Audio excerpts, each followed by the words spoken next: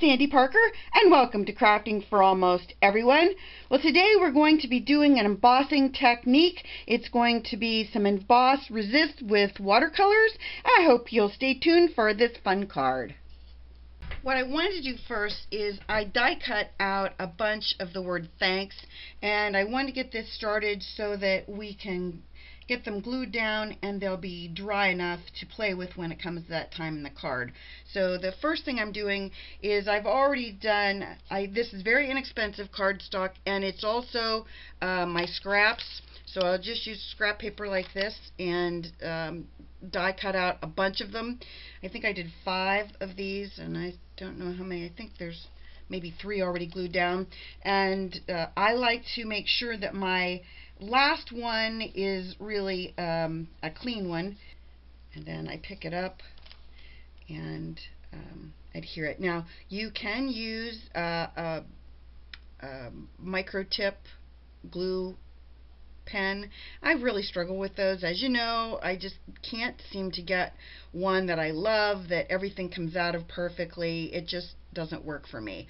So I really have been buying a lot of them, trying to find one that would work, that I could say to all of you guys, yeah, this really works. But what happens for me is that if you don't use it every day or a couple times a day, you end up having a problem with that glue, that tip. The very top one, again, you want to be clean, and in my case I'm going to be using so much embossing powder on this that it will almost be like molten on there. That's one of the techniques I wanted to show you, is how to get a really thick molten-y look on your die cuts. So we're going to be working on that, and then after I get this glued to its buddy here, what I'm going to do is I'm going to set something on it to make it push it down so that it really adheres to itself, because with 5 layers of die cuts, with 5 layers of die cuts, you really have to make sure they're well adhered to each other and that they're either offset if you want them offset, or really well laid on top of each other. And I was trying to make sure that mine were really just well adhered on each other, and I use things like the pin to go into the letters. I'm going to use this on the A, because these little spots where you have like some glue oozing out, you want to get that glue out if you can. So that's what I'm going to do. Then I'm just going to take one of my glue pads, actually 2 of my glue pads. I'm going to lay my thanks down, and hopefully it doesn't have anything sticking. I mean, the top isn't sticky, and it doesn't feel like it is. And then I'm going to put another on top of it to make sure that it's going to be holding it in place. So that's that part of our project. Now the next thing, these are pins I had in my glue bottles, and they didn't work. Then one of the things we're going to be doing is I'm going to be using a really, really beautiful background stamp from Rubberneckers. It's this one. It's called Abstract Roses. I love this background stamp. I don't use it enough, and as in all things, you got to get using on these things, people. It's not just, you don't want to just buy them like I do. You got to use them too. And I'm going to use just a 65-pound white cardstock to put on top of it, and then we're going to layer it on a 5.5-inch tall by 4.25-inch wide card base. And this is from Gina K. It's her Neutrals paper pack. Her papers are really nice, and they're thick and really luscious. I love this one. It's I guess this is her version of Craft. And then I want to what I'm going to do with this is I'm going to put I'm going to layer this piece in amongst that, but I'm going to stamp it first. First thing I want to do is I want to use my little pouch, the anti-static pouch, to make sure we get any kind of prints or any kind of background that we don't want on there. It'll make sure that the powder doesn't stick. So there's that one. And then I'm going to be doing 2 cards today, so I'm just going to get both my papers ready at the same time. Okay. So our first step is we're going to take Versamark ink. It's a clear ink, and we're going to really, really well ink our stamp.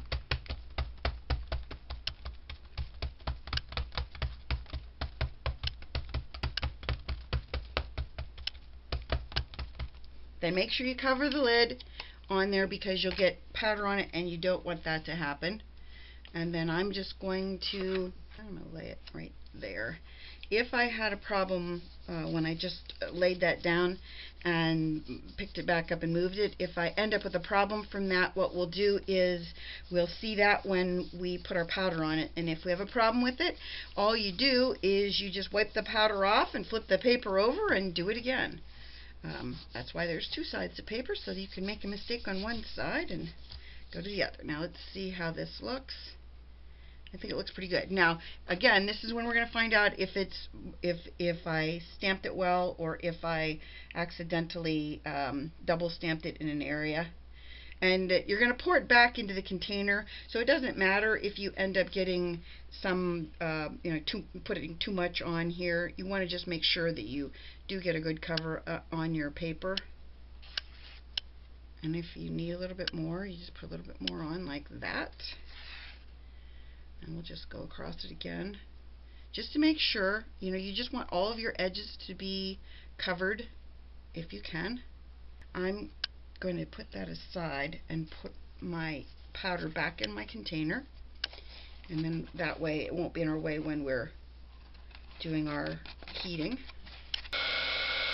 You're going to warm up your heat tool, making sure your heat tool is nice and hot. Before I do that though, I have a little spot here I need to clean off. You can use your micro brushes for this, or a nice soft brush, but right in here, I don't know if you can see this, I have a little bit of powder I don't want. So I'm just going to blow in the areas where I have issues and try and get those off, because if you have something on here, it maybe isn't going to look too bad right now, but when you heat it, you're going to see that problem. Like right in here, I have a little issue. Okay, I think that's good enough. We're going to heat it, reheat our tool up so we get it nice and hot. I see another spot I want to clean up a little bit on there. I'm going to use my micro brush to hold this down. Start at the bottom. You're going to move it around on your paper. As soon as you see it change to shiny, you want to move it. It's pretty good. It's nice and shiny, which is what we're shooting for. And while I'm doing this, I'm going to turn off the camera and I'm going to do my other one so that I have two done so we can move forward with this. So I'm going to be painting my background. I did this one already, and I'm going to show you how I did it. I have these watercolors. They're color sheets. They're really nice colors, but you can get any kind of watercolor. Any inexpensive watercolor will work for this. And I don't know anything about watercoloring. Trust me when I tell you I'm just playing. But what I did when I did this in the first round, I used this dark crimson color, and I just did the centers of my flowers with the dark crimson. And that's all I'm doing. And what you're going to find is that your embossing powder, now that it's dried on there, it acts as a resist, which means that your inks, your watercolors, any kind of color that you're going to put on this won't adhere on that gold part of my project. So even right now, you can see there's some gold that has a little bit of red on it right there. That red will wipe off easily because it's not, it's a resist, and resist means it resists it. It pushes it away basically and says, hey buddy, get off me, I don't want you. So I'm doing the reds in the centers of my flowers first, and I'm not going to be really careful about it because I want this to look kind of, the flowers themselves are really scribbly. So yeah, that's a word, I think. I don't know, I'm using it. we're going to go with the word scribbly. Anyway, the colors, the flowers themselves are like a scribbly looking flower. So, you know, I don't think we need to be too careful about our coloring because it's all going to be on the background in the end anyway. It's just, we're going to blur them together. And our scribbly background will be also scribbly flowers and scribbly background. Everything's going to be scribbly. So that's that.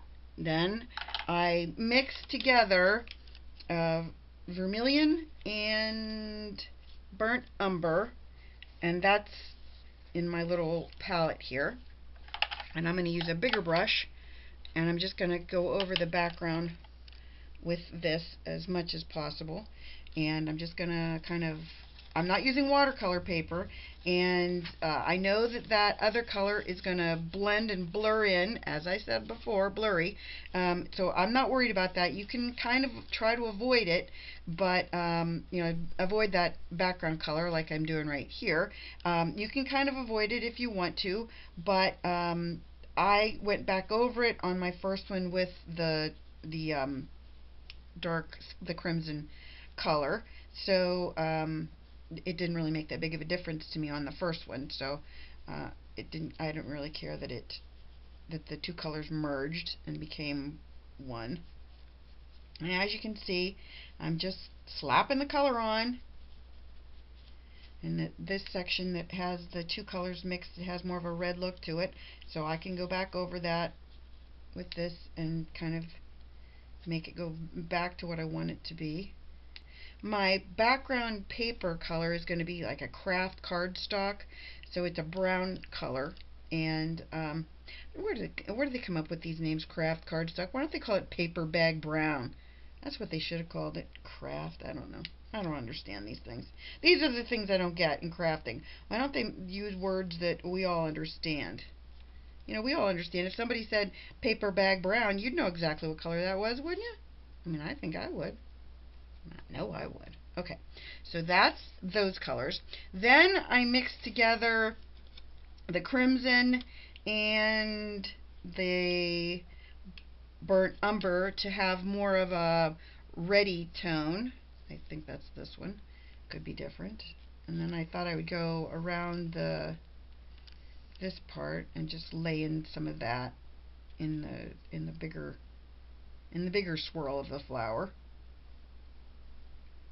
As I said, not going for any kind of perfection, just going for something that'll make the flower stand out a little bit, and that the golds will.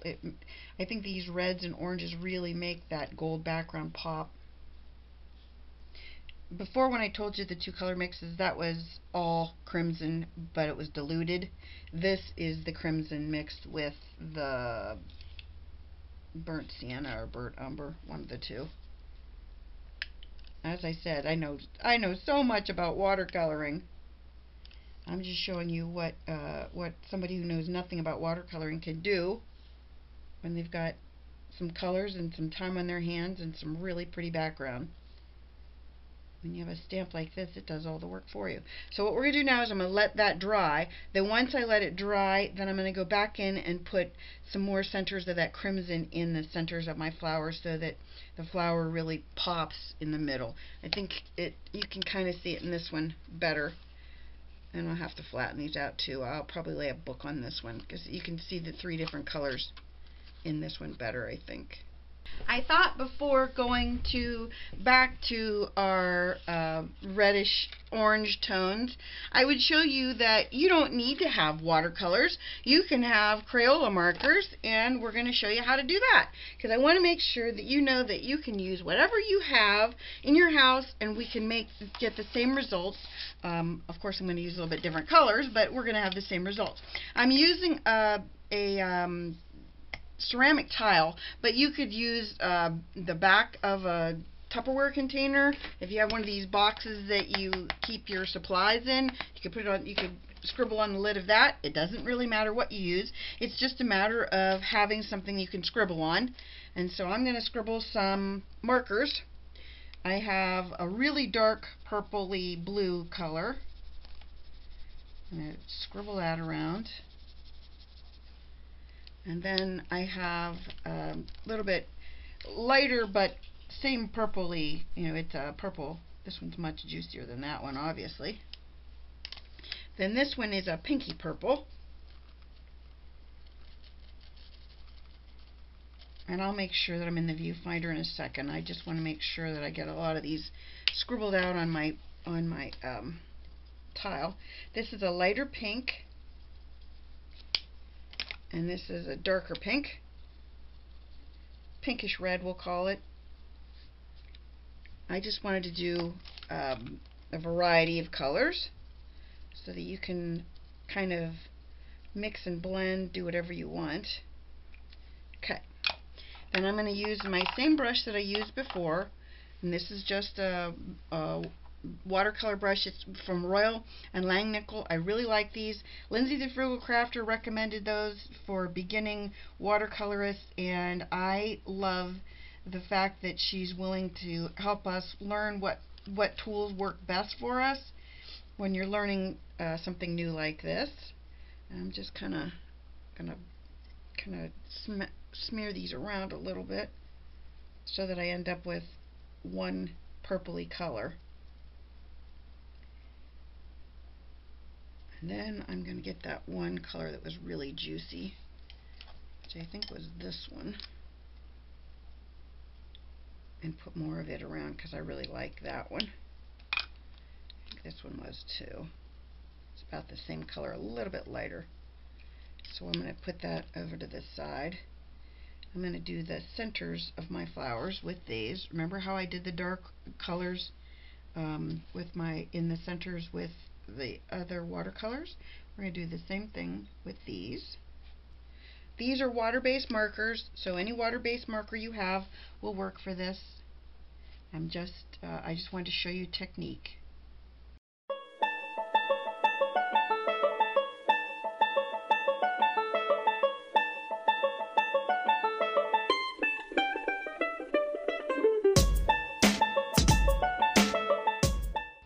I'm going to take my dryer and dry these because I want that purple to stay vivid if I can.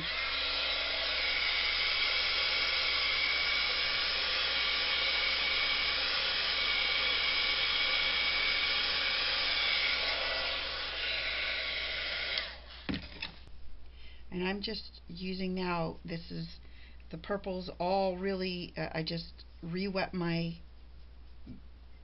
tile so that I could get these lighter tones.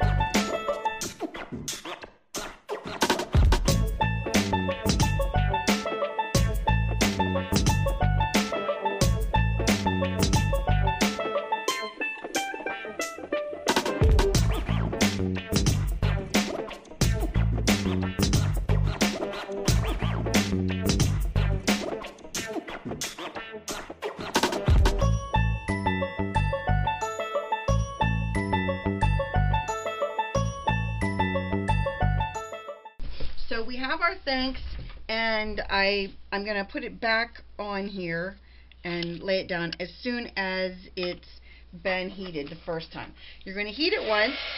Make sure you warm up your heat tool. The first time you are done with this, it'll look bumpy and not perfect. That's okay, because we're going to be doing this so that we're going to be laying another layer over it.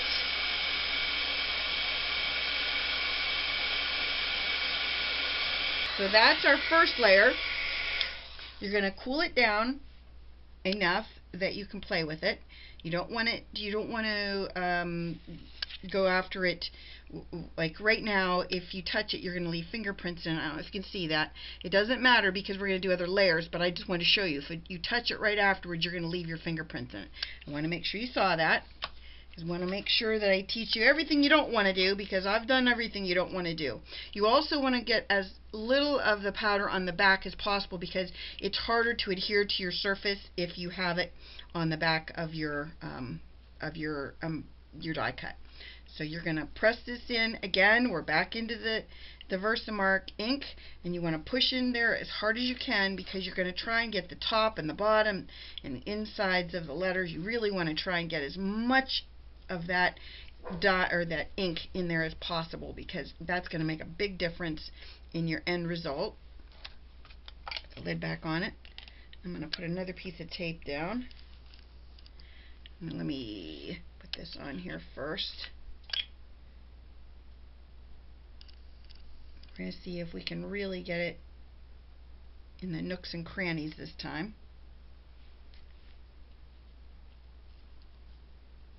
If you have something you can push it into, like I'm going to use my my little micro brush. If you have something that you can kind of, push it into the powder with, that'll really help you. And then make sure afterwards that the spot that you pushed it in with is covered again. You also need to tap it off so that if you have a letter like the letter A, I had so much powder in there that you can't see the center of the A's. And if it doesn't, if you have a spot that doesn't have enough powder on it, that's okay. We're going to do it one more time. You can see it's starting to get really molten looking now, which is the look we're going for. Now it becomes more important that we don't touch it until it's cool at this point. You see, though, the difference between the first round and the second round, how now it's looking a lot more molten. It looks a lot more like lava on there instead of a powder. I really like that look. I think it really adds a lot to your background. You can, if you do this quickly enough, you can flip it over into your powder and get another layer on it if you do it right after when it's really, really hot. But I don't like to do that because I make a bigger mess doing that. So just so you know. Okay, we're going to go our last round. Make sure we get this as inked up as we can. One last time. This is our last inking. I'm going to do the same with the hello, but I'm not going to show you that because I want to make sure that we have time to watch something else, another technique instead of that.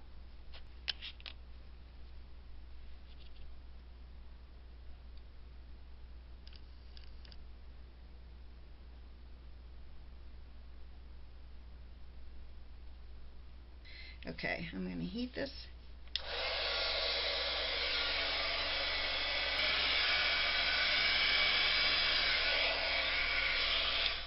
Okay. Now, at this point, I'm just going to move it so you can really see it. See how really thick and molten it is? Now it's done. You can, when you can't see the layers of the die cuts, I have 5 layers there. Okay, I'll show you the difference. Can you see on this one where you can see the paper layers?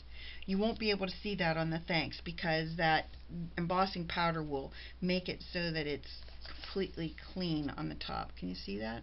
It's cool, isn't it? Touched it in a little spot. I gotta reheat it. And if you do touch it and you make a little mark, go back over that spot with your heat tool and it should clean it up. But again, don't touch it if you can avoid it. So the first thing we're going to do here is we're going to put this card together. I put it on a brown base. Oh, almost put that on upside down. This is from Gina K. Love her paper colors. Beautiful colors. And I thought I would do the hello. So I took my white paper and I used the crimson that I used for the darkest shades in here. And I'm going to lay that right like that. And then I'm going to take some tear tape. and completely cover the back of this, and then I'm going to trim it down and make a really nice little point on the end of it. But I wanted to make sure that before I did that, I got my tear tape on it. That piece, making sure that you fold back on itself any of the tear tape that might show. And then I'm going to lay my hello on it. First I'm going to put this piece back on this just to make it so I can lay it on my table if I need to. Okay. So we're going to put our hello right there. And then I'm going to cut a point, or a, I don't know what you call that, like a flag. Oh, everything's flying off. We're going to cut like a little flag in the end. So you're going to cut into the middle, like that. And then you're going to cut from both ends into the middle.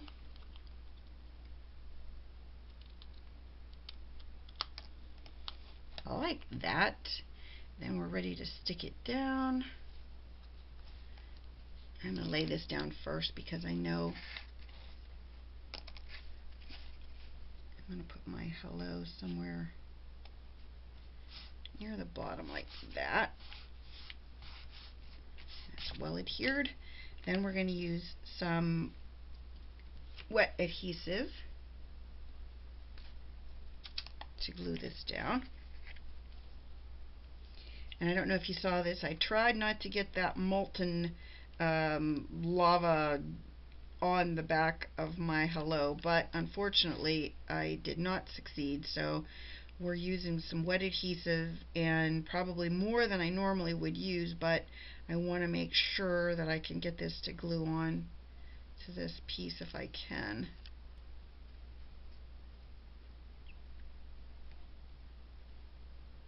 Okay, I'm not going to touch it. I'm not going to play with it. I'm going to put an ink pad on top of it, and that'll hold it in place while we're letting it dry. And then we'll go to our next one, which is the other one of these. Oh no, sorry, I wanted to do the purple one. I layered the purple back. This is the one that we colored with our Crayolas. And I did a Molten You Deserve to Be Celebrated. I thought that was kind of cool, and I think I'm just going to make a strip of that.